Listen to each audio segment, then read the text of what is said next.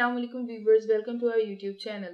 Today the type of UML diagram that we are going to discuss is object diagram. Object diagram भी हमारे पास static diagram की एक type है.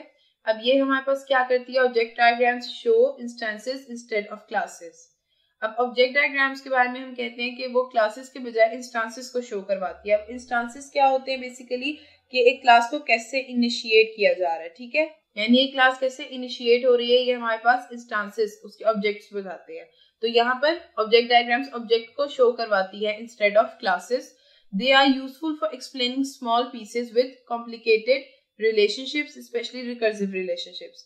ये जो है हमारे पास यूजफुल होते हैं कब? जब हमने एक्सप्लेन करना हो स्मॉल पीसेस को जिनके साथ कॉम्प्लिकेटेड रिलेशनशिप्स हो, स्पेशली अगर रिकर्सिव हो, रिकर्सिव रिलेशनशिप बन रहा हो, ठीक है. आगे हम इसकी एग्जांपल देखते हैं यूनिवर्सिटी डिपार्टमेंट के थ्रू के एक डिपार्टमेंट के अंदर किस तरह मल्टीपल डिपार्टमेंट्स आ जाते हैं, ठीक है. Now you can see this diagram here. हमारे पास मैथ स्टैट के नाम से एक इंस्टेंस है, ठीक है. ये ऑब्जेक्ट डायग्राम है और यहाँ पर एक क्लास नेम है, ठीक है. ये जो हमारे पास कोलन है ये क्या इंडिकेट कर रहा है कि इससे पहले जो हमारे पास चीज है वो इंस्टेंस नेम होगी और जो उसके बाद है वो क्लास नेम होगा, ठीक है. ब्रांचेस होती हैं, ठीक है. Multiple departments are there in one department, that is statistics. अब मैथ स्टैट में कौन सा आ गया डिपार्टमेंट? स्टैटिस्टिक्स आ गया. अब स्टैटिस्टिक्स ये इंस्टेंस नेम है और ये क्लास का नेम है, that is department. Second one is math और यहाँ पर colon and then again the name of the class, that is department. हम कहते हैं उसकी भी फर्दर ब्रांचेस हैं, फर्दर मल्टीपल इंस्टेंसेस हैं, ठीक है. तो हमारे पास अप्लाइड मैथ है, एक instance name, then colon, then class name. Again, method, that is the name of the instance, and after the colon, there is the name of the class. Each rectangle in the object diagram corresponds to a single instance.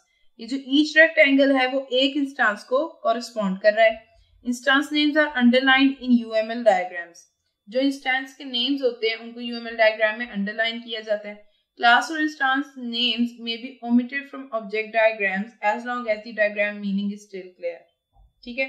यानी class या instance के name को मे भी omit किया जा सकता है object diagram में से as long as the diagram meaning is still clear, अगर उसके डायग्राम का मीनिंग क्लियर है, ठीक है. सो सिंपली ऑब्जेक्ट डायग्राम में इंस्टेंस को कैसे रिप्रेजेंट कर रहे हो? कोलन, कोलन के लेफ्ट साइड पर instance name and on right side there is the name of the class. So this was all for the object diagrams, nothing difficult was there. बस यही हमने चीज नोट डाउन करनी होती है कि क्लासेस के बजाय इंस्टेंसेस को रिप्रेजेंट कर रहा होता है, ठीक है.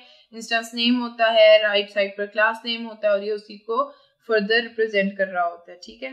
Wait for new videos in which we will discuss the remaining UML diagrams. Till then, Allah Hafiz.